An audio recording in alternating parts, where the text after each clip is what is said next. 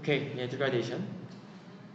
So, and then when we can think how, and then we exactly want to mimic some real environment, degradation. And then we actually do, yeah, with the help of Jennifer and Nancy. So in vitro enzyme, actually this is some example of in vitro enzyme degradation. So let's see, degradation in vitro. This gel was examined by exposing fresh hydrogel to different enzyme and buffer. So actually, when you look at the enzyme, they especially require specific buffer because not all enzyme can activate in the water, DW. They need some another specific ingredient to be activated. And then this enzyme, they are easily losing their potential as enzyme. So you have to do very quickly. So this amount of gel loaded in mold, after gelation, more unmolded, take out and wash DW, excess media, non-binding protein, clean. Meanwhile, fresh enzyme, always use a fresh enzyme. Prepare specific buffer following previous reported literature. Briefly, proteinase K, 1.1 unit per ml. Actually, when you buy enzyme from Sigma or other company, they mention as a unit. So they mention like 1 unit per 1 milligram, 1 unit per 2 milligram. Depending on the batch, they mention the unit. Unit, you can easily think about some efficacy of your enzyme.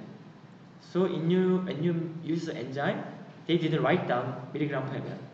Always unit per ml. Okay. And then protein type 14, 1 unit per ml. Prepare in 1.1 more sodium phosphate buffer, 0.37. When you refer this enzyme, they especially mention which kind of solution you have to use. And colloid type 1 also different unit per ml. And then in this TS buffer with 0.36 millimole calcium chloride, pH like this. After they making this solution, sample or weight, initial weight, and then after water removal, using adsorbent tissue, and then place in 0.5 ml buffer or enzyme solution, 37 degree, continuous agitation, using stirrer. Agitation means mixing. And then at different time point, sample or wash it, DW, and again weight. Wash it and then maybe she tried to remove some water, detectable water from the adsorbent tissue, and again weight. And weight loss will calculate from this, okay? Initial and initial minus later. In vitro enzyme where use each condition. So in here you can imagine when you want to measure the degradation from just DPBS, and then if you want to add certain enzyme, you have to use their specific solution. In case of this proteinase K, proteinase 14, you have to use sodium phosphate buffer. This can collagenase TS buffer. Okay. Sometimes you can mix them together. So let's see how much change. So DPBS, maybe 30 days, or maybe this low, middle, high stiffness gel. So low stiffness gel, maybe just 10% they'll degrade. Or so this low stiff, high stiffness gel, 10%, or low stiffness gel, around 40% their degradation. In case of this TS buffer is for collagenase, right? When you see this one, same as DPBS. Okay. And then what happens? You can put collagenase, proteinase K, proteinase 14. They can target the peptide in silk. Okay. So proteinase K significantly decreased 15 days. This is the effect of the enzyme. Proteinase 14 also. Collagenase type 1 and 1 unit, 3 unit, 5 unit. Actually, our gel consists of collagen and silk. So we choose silk target enzyme, collagen target enzyme. Collagen target enzyme also they can show very much degradation fast. And then over increase of unit, you can see more fast degradation. Why we use different unit? We didn't know which unit can reflect the in vivo condition. So you can choose one or you can choose many things. Okay. So anyhow, I want to know that real enzyme, they can see significant different result, right? So if we want to say our gel is not degraded that much, you just use this one. But our gel, they can be degraded by cell, then you can put this one. But so depending on your purpose, you can design. But the best thing is that always think about the in vivo condition, clinical condition. Clinically, what will happen? This collagenase that can be secreted from your body.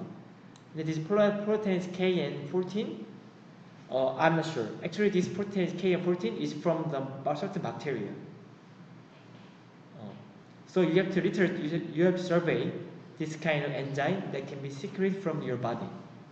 Maybe that can little bit secret, but if you feel that this is a very low amount, low portion, and then you can also just measure this collagenase one for mimicking your in vivo condition.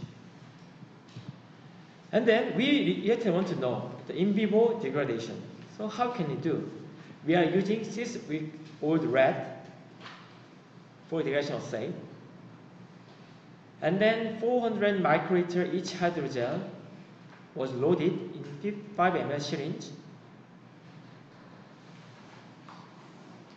And then size 12 mm diameter, so 3.5 mm height. So using this syringe, we cannot inject. We just use syringe as a mold. So we put 400 microliter hydrogel, put in syringe, and gelate. We just cut the syringe and then make this kind of disc shape specimen. 12 mm diameter and 3.5 mm height, disc shape, and then anesthesia, and then hair remover. Incision was made, and the 4 pockets were made on lateral side of bag. 2 pocket left, 2 pocket right. So we can simultaneously to 4 and number 4. Easily implanted after cutting, and then after sample implantation and disc, animal was checked daily, and 1 to 8 weeks later, we sacrifice. Let's see the result. So this is some specimen. Oh my god. Specimen of your gel. So 1 week to 8 weeks, collagen only, silk only, collagen silk gel. You can, by your observation, collagen a little bit remain. Silk, somehow they are we can not very clearly detect it. On collagen silk gel, you can see some little decrease, and here, no, nothing. We cannot see anything. No, F and low, middle, high stiffness, they can have more maintained. Okay. So we can plot like remaining weight from this Jennifer. He maybe based on these images where he took this gel from the tissue, they measure the weight like this. In vivo degradation. Maybe he directly collect this one from the body and then plot it here like this. And then for histology, they can measure 1 to 8 weeks like this, this. Okay? We make same specimen here, but depending on in your subcutaneous tissue, you can see very much degradation. Okay? So in vivo, if you can make the gel or your material in the same size, and then in case of very high degradable material, you can easily measure the degradation ratio in vivo. But in case not the hydrogel, just you can think about only solid material like PCl. It's very not easy to calculate in vivo degradation. But the best thing is that implant in subcutaneous and then collect 1 month or 1 year later and then measure their weight. That is the most easiest way to measure the degradation in vivo. Okay. When we implant inside of the rats, they growing with their own ECMs and other cells, and they can penetrate our materials. Right. At that time, how can we measure it exactly? Yes, at that time we cannot distinguish easily from the deposit ECM and then this degradation. But fortunately, this gel, if we explant this gel, there is not much of, maybe from our eye, not much of ECM are deposited. Yeah, but we are not sure 100%. Maybe somehow some ECM are deposited, but when you compare the deposition amount from the ECM, from your innate body, the degradation rate is so fast that deposit of ECM, so we can neglect this kind of deposit amount. But when you think about in case of metal, also when you implant the metal or ceramic, when you see some deposit, some ECM, you can easily remove using your finger or using your some scrubbing. Yeah, that can be done. So there's some limitation of this in vivo degradation test, but approximately you can say that they are degraded a certain amount, but not reflect 100%. Yeah. So yeah, finally we can see that this kind of 2 week, 8 weeks, 8 weeks, most of the collagen gel is degraded, so we cannot see anything. Silk, they make this kind of, from the degradation, they make this kind of things. So we can see that silk fibrin also degraded in your body. So that is why silk is a very highly acceptable biomaterial. Accepted line. And collagen, silk composition C, you can see this breakdown can be done in vivo or it can be done during the cutting. But you can see like this, not detected at this moment. And then collagen silk, just like this. So if you check the in vivo degradation test, also you can check some in vivo biocompatibility using this fibrous layer. We can call this is fibrous layer. So when this fibrous layer is thickening over time, which is not good, but this fibrous layer is thinning over time, and then fibrous layer is not thick that much at the initial certain time point, we can say that this is very biocompatible.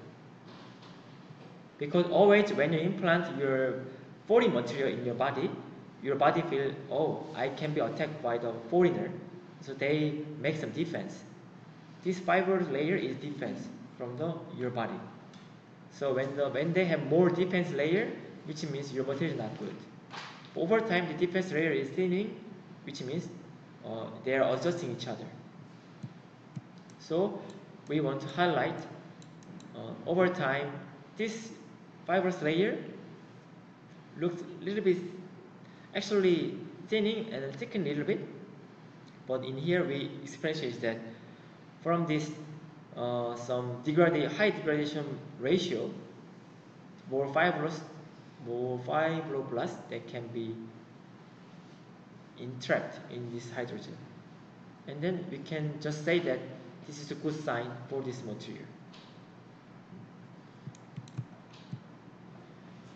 Okay, in summary, we know the host microenvironment, what can affect our biomaterial for degradation, pH, ions, or temperature. So pH, if you imagine high inflammation condition, pH will be low, around 5. Ions, maybe we have a lot of ions, okay? And then temperature, normally 37 degrees, but sometimes you can think about more high temperature, intentionally or unintentionally, okay? And target material, what kind of material you have? polymer, ceramic, metal. And then when you think about the polymer, depending on their structure, aldehyde, and depending on C double bond O, CO double bond O, or just hydrocarbon only, depending on your target material, you can imagine how they can be degraded by the water. How can meet the water? And then if you do not have any idea, you just immerse the water. You can measure the contact angle. Contact angle, water contact angle when they're low, which means that your material have more chance to meet the water. And then maybe when you think about the hydrophobic, hydrophilic material, maybe you can just imagine that hydrophilic material, they have more chance to be degraded by the water. But we are not sure 100%. And target enzyme, silk, proteinase K, collagen type 1 and 2, and then MMP series, esterase especially, lipids or amyloids. You can think about many enzymes. How can you find? Wellington site, or you can refer other literature. Maybe they already found which kind of enzyme can be targeted. And then how much of time you incubate them. Best thing is to exactly mimic the real in vivo condition. Your material can stay in your body your whole life. Best scenario is to whole life incubation. But we have a certain limitation of time. And then you think about how you accelerate. How you accelerate the degradation. Increase the temperature from 37 to 50, 50 to 100. And then at the same time, if you think about when you increase the temperature, your material physical property should be maintained. Okay, so you can determine the time and temperature at the same time. And then surface area and liquid based on the ISO standard, or you have certain rationale. You can imagine how you implant your material, how much of the body liquid are there, and how they are circulated. You can imagine, or you can refer to the literature. And then how you weight the hydrogel or your material using freezing dry, or just using adsorptive paper tissue, or other way you can do. Okay, so thank you. So if you have any question.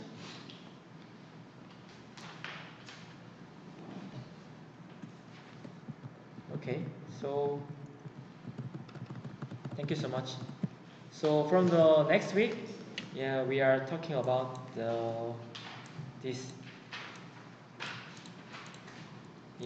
summer and electrical property,